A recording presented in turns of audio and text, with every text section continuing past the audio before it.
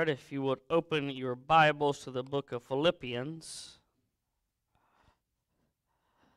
Philippians in chapter 3. It was good this morning to have some returning guests, visitors. This morning, those two families that have been, we had that one, I think this is their third week in a row, and that one in the corner, second week in a row, and so talked to them this morning and about going and visiting with them, because one of them said that they're looking for a church home, and so we're planning on having a visit with them and find out what what's going on. I don't know if they've moved or whatnot, and so we'll get some information on them and have some good visits. And so now that you found your place in Philippians chapter 3, I invite you to stand as we honor God by the reading of His Word. We're going to begin in verse 17, Philippians 3, verse 17. Brethren, be followers together of me, and mark them which walk so as ye have us for an ensample. For many walk, of whom I have told you often, and now tell you even weeping, that they are the enemies of the cross of Christ, whose end is destruction, whose God is their belly, and whose glory is in their shame, who mind earthly things. Let's pray. Father, as we gather this morning together, this evening together, Lord, I ask that you would once again empty me of myself, Father, that you would cleanse me of my sin, and that you would fill me with thine Holy Spirit, that I may preach thus saith the word of the Lord. Father, as we continue to study thy word, Father, I ask that you would help us to stay focused, to be engaged, or that the Holy Spirit would flow freely in here into every heart and every mind, Lord, speaking what the word of God has said. Lord, have your will and your way this evening, for it's in Christ's name I pray. Amen. Thank you. You may be seated. May God bless the reading of His Word. This evening I want to speak to you on the subject, enemies of the cross. Enemies of the cross. If I were to ask you, do you know any enemies of the cross? As studying this, I was asking myself that, who do I consider the enemy of the cross? Well, Joe Biden, that's one. Others that are political figures, even Republicans. The one who just got elected as Speaker very well could be an enemy of the cross. And so, and I'm just saying that because we know government has in the world has not ever had a good track record with the church or with Christians. But let's just kind of dive a little deeper into that. There are enemies of the cross who are under the umbrella of Christendom. All you have to do is turn on TBN, and you will see enemies of the cross. John MacArthur, he wrote that book, Strange Fire. Very, very good book. He lists them by name. And I liked that book, though I don't agree everything that John MacArthur prints or that he says, but that was an excellent book talking about enemies of the cross. And so there are some, and so some of there's speaking of enemies of the cross, since the beginning, since Jesus walked this earth, there has always been enemies of the cross and false teachers. Right? There's always been those. Even in the Old Testament there were false prophets, right? And so there are enemies of the cross and false prophets. There are false teachers today. There are false teachers under the heading Baptist, Pentecostal, I mean, you name it. Whatever denomination head you want to put there, there are false teachers. And the early church was not exempt from this. Sometimes we kind of get the glaze over effect, even in my own self, when reading and studying and preparing to preach. Sometimes I'm like, Lord, why can't we just be like the early church? Well, even though there are a lot of pros in the early church, there's a lot of cons in that same, because there were false teachers in the early church. I mean, and so, you know, there's always been problems in the church. When people are involved, there are problems. Doesn't matter if it's in ministry or anywhere else. When we all, listen, individually, we all have the same mind goal, so to speak, where we want this church to go. But when you come together, that's when problems start happening.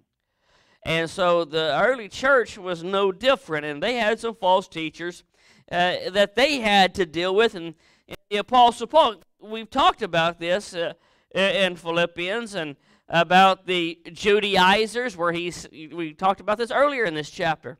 Well, he's talking about enemies of the cross, and brethren, in verse 17, he says, "Brethren, be followers together of me, and mark them which walk, so as ye have us for an ensample." So he says, if those who are not walking have the same mind that Paul, he says, the same mind I have, you need to mark them. You have us.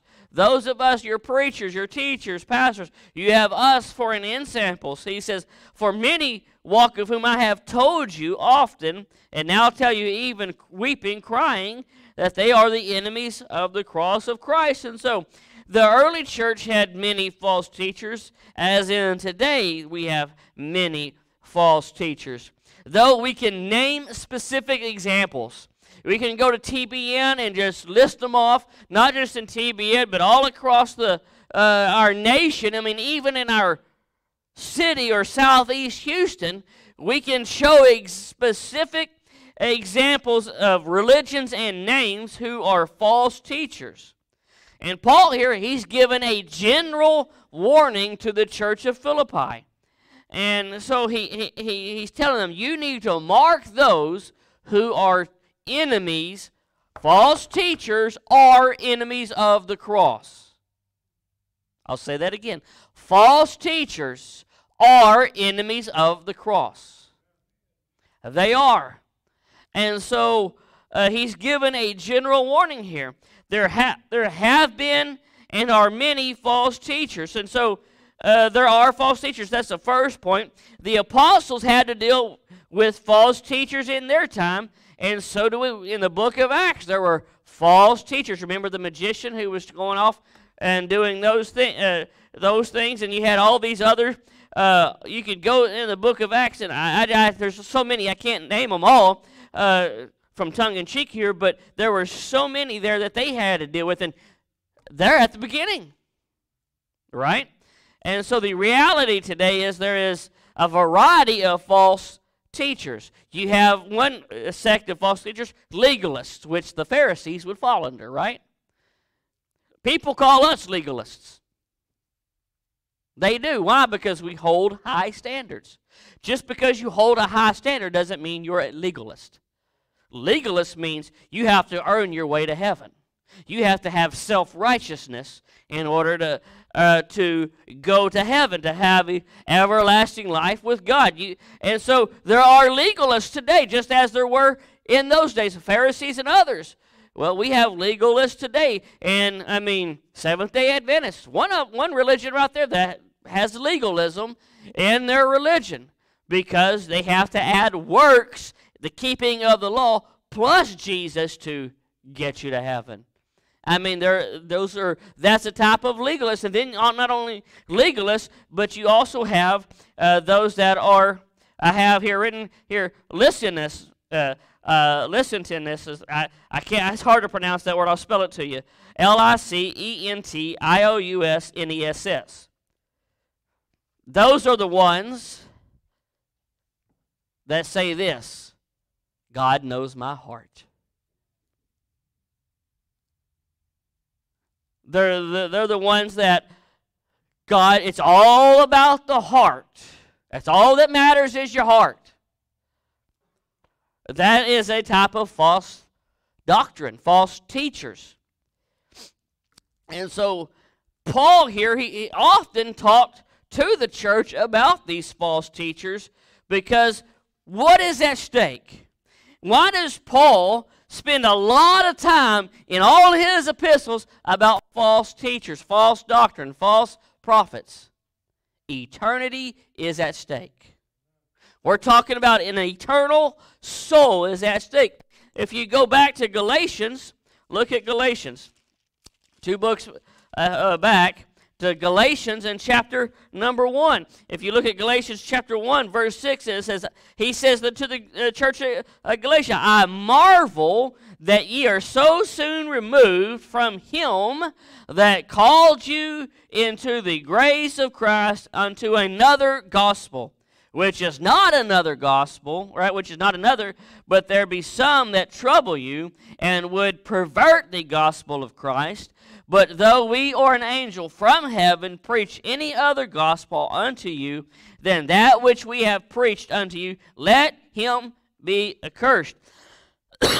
As we said before, so say I now again, if any man preach any other gospel unto you than that which ye have received, let him be accursed. And so Paul tells the church of Galatia, you got to beware of these false teachers. And so their eternity is at stake. The gospel is and will continually be attacked, folks. The gospel has been attacked since Jesus was preaching it when he was here. And it will always be under attack until eternity. Until this earth is passed away and Satan is in hell forever, the gospel will continually be attacked. Look at Philippians chapter 4, verse 1. Therefore, my brethren, dearly beloved and longed for, my joy and crown, so stand fast in the Lord, my dearly beloved. He's telling the church, he goes, it's going to be attacked. All these false teachers are enemies of the cross. The gospel will continually to be attacked. Stand fast. Hold your ground. Don't fall to these false teachers, these false prophets, these enemies of the cross. So he says to stand fast. And so, folks, we, in today's society, we have to continue to stand fast. Not only point out false teachers and false prophets and false doctrines, but point out those who follow those false teachers. All right? And so, and make it known that what they are doing is false and that they are the enemy of the cross of Christ. And so, number one, there are false teachers. There were back then, and they are false teachers now. This is, when Paul, we're looking at 30 years removed from Jesus rising from the dead here with the church of Philippi. Just 30 years, and he's still telling that it's still in, the church is still in its infancy age, right? Considering where we are now, it was still in its infancy, and he's telling them, listen, you need to mark those false teachers. They are enemies of the cross. He goes, I'm writing you. In verse 18, for many walk of whom I have told you often, and now tell you, he goes, I'm crying, telling you this. There are people out there sharing false doctrine, there are false teachers. And so there are, number one, there are false teachers. Number two, false teachers do have a destiny. False teachers, enemies of the cross, do have a destiny. Verse 19, the first part of it, whose end is what? Destruction. The destiny of all false teachers, lest they repent and receive the free gift of salvation, their destiny is hell. Listen. When I was writing this outline, I'm like, oh, man, that's just strong language. But I remind myself, I'm not the one casting judgment. This is God casting judgment. Because as a preacher, as a Christian, I don't want anyone to go to hell. Right? None of us should want anyone to go to hell, even as bad as Hitler and others were. We ought not to want anyone to go to hell. But God here, inspiring Paul to write this, right? Paul, underneath the inspiration of the Holy Spirit, being an apostle, can write Scripture just as the prophets did in the Old Testament, right? God is the one passing judgment. And so the destiny of all false teachers, lest they repent and come to the knowledge, the saving knowledge of Jesus Christ, their destiny is hell. False teachers, according to God, that Paul is inspired to write this, their judgment is eternal suffering. Now, I'm not to say that with gusto, that I'm proud of it. No. I want them, as Paul says, his own countrymen, that they should be saved. I'm not happy that that false teachers go to hell. That doesn't please me at all. What would please me is them to announce that they've received Jesus Christ, and Jesus is the only way to heaven, to eternity. But their destiny is hell. That is where they will end up. There are false teachers. They have a destiny. Number 3, the last point here is, what makes up a false teacher? Because there's so many of them out there. And teenagers, you need to know this. Young Christians, whether you're a teenager or an adult, you need to know what makes up a false teacher. Paul characterizes false teachers by their behavior. Look what he says in verse 19. Whose God is their belly, whose glory is in their shame, who mind earthly things. Paul tells us what they're characterized by. They are characterized by their appetites. I'm getting ahead of my notes here, but who's the one who, if you look on to TBN and others, who's the head of the Ponzi scheme? The false teachers are.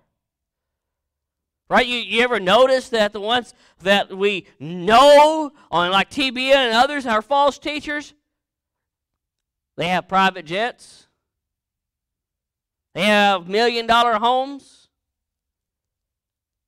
You can not only see a false teacher by what they teach, about knowing your Bible, but let's just say you may not know of this person that you're hearing of. All you have to do is look at their behavior to whether they're a false teacher or not. Now, I'm not saying you ought not to pay a preacher what he's worth. Hello? I'm not saying you ought not to pay the pastor, for preaching God's word. But what I'm saying is, you can look at a false teacher by their behavior and figure out if they are a false teacher or not by their appetites. They're self-serving. If you will just send me, this much money, listen, I'm going to pray for you that God will. Listen, God wants you to be healthy. God wants you to be wealthy. Listen, that sickness, that coronavirus, it has no right to be in your body. Sound familiar? These are actions and behaviors of a false teacher. Jesus said in Matthew 7, verse 15 through 20, beware of false prophets, which come to you in sheep's clothing. They'll come to you like a pastor. Right? In sheep's clothing, but inwardly are ravening wolves. Ye shall know them by their fruits, their actions, their behaviors, right? Do men gather grapes or thorns, or figs or thistles? Even so, every good tree bringeth forth good fruit, but a corrupt tree bringeth forth evil fruit. A good tree cannot bring forth evil fruit, neither can a corrupt tree bring forth good fruit. Look at this. Every tree, this is Jesus, every tree that bringeth not forth good fruit is hewn down and cast into the fire. Wherefore, by their fruits ye, the disciples, y'all shall know them. So, enemies of the cross are false teachers. They are real. They're out there. They have a destiny, and their destination is hell, lest they repent and receive the free gift of salvation through Jesus and Jesus alone. And 3, they're characterized. How can you spot them? By their actions.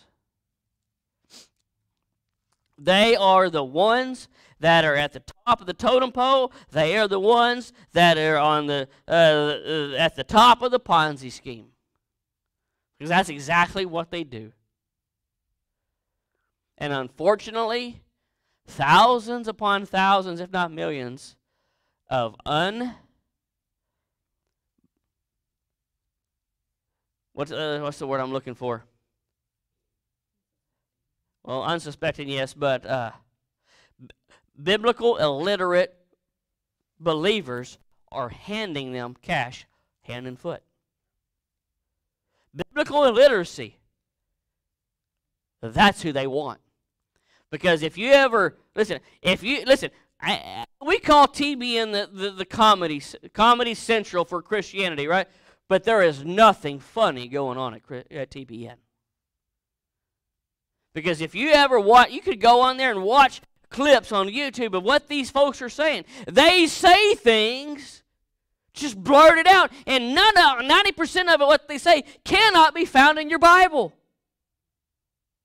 And then they use the old politician. They use a playbook out of the old politician. Well, you misunderstood. You took it out of context. Let me correct you. No, you said what you said.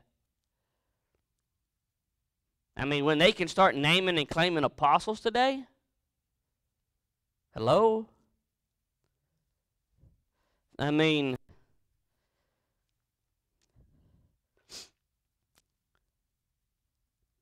it's sad when folks who aren't in our stripe, independent Baptists or Baptists in general, are pointing them out. Any of y'all know Woody Buchanan here in Houston? He's not like us. But he's pointing out Joel Osteen. He's pointing out TBN. He's pointing out T.D. Jakes. Listen, these folks are enemies of the cross. Paul, look at the 3 things he characterizes them in verse 19. We talked about the first one, whose God is their belly. They're in it for themselves. Whose glory is in their shame. They take glory in the things that they say, and what they say should bring shame on them. Hello? What they say and what they do should bring shame on them, but they don't. They glory in it. They'll glory. Well, I collected so much money, so much the last year. If you watch, you shouldn't watch it, but if you do, you will see these things. And not only this, he says in verse 19, whose mind earthly things. I mean, look, church, these false teachers, why do you think the IRS is going after churches? Because of what they're doing. They're doing what they're doing in the name of Jesus. And it's not in the name of, it's the furthest thing. It's from their own bellies. They mind the things of the world. So false teachers are the enemies of the cross, and they should be known as such. They should be. Just as we would point out the Catholic Church, just as we would point out Islam, just as we would point out Buddhism, all these religions, we should be able to point out false teachers, the enemies of the cross. Because Paul says they're out there and you need to pay attention.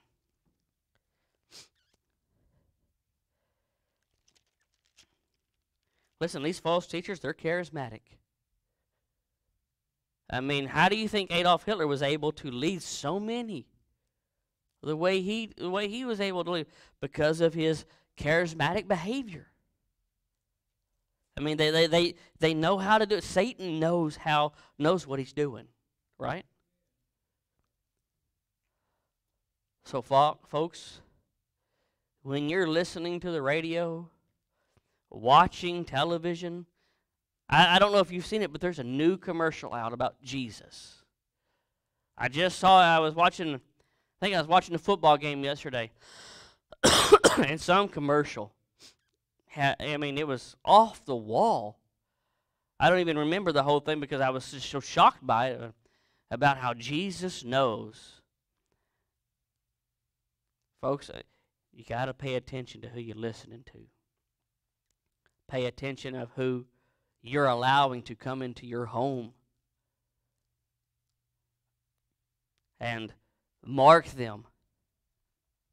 As Paul said in the church of Galatia, couldn't believe that they're going after those, they were following after the agnostics, as the church of Philippi here is having to deal with Judaizers. Folks, too much is at stake for us to ignore it. Eternity is at stake. Souls are at stake. And those false teachers are bringing thousands to hell with them. May we be a church that stands for the truth. Amen? May we be a church that stands for the truth and not afraid to point out false teachers and false prophets and false doctrine. Father, as we conclude tonight, Lord, there's in our own town here, our own city, there are enemies of the cross.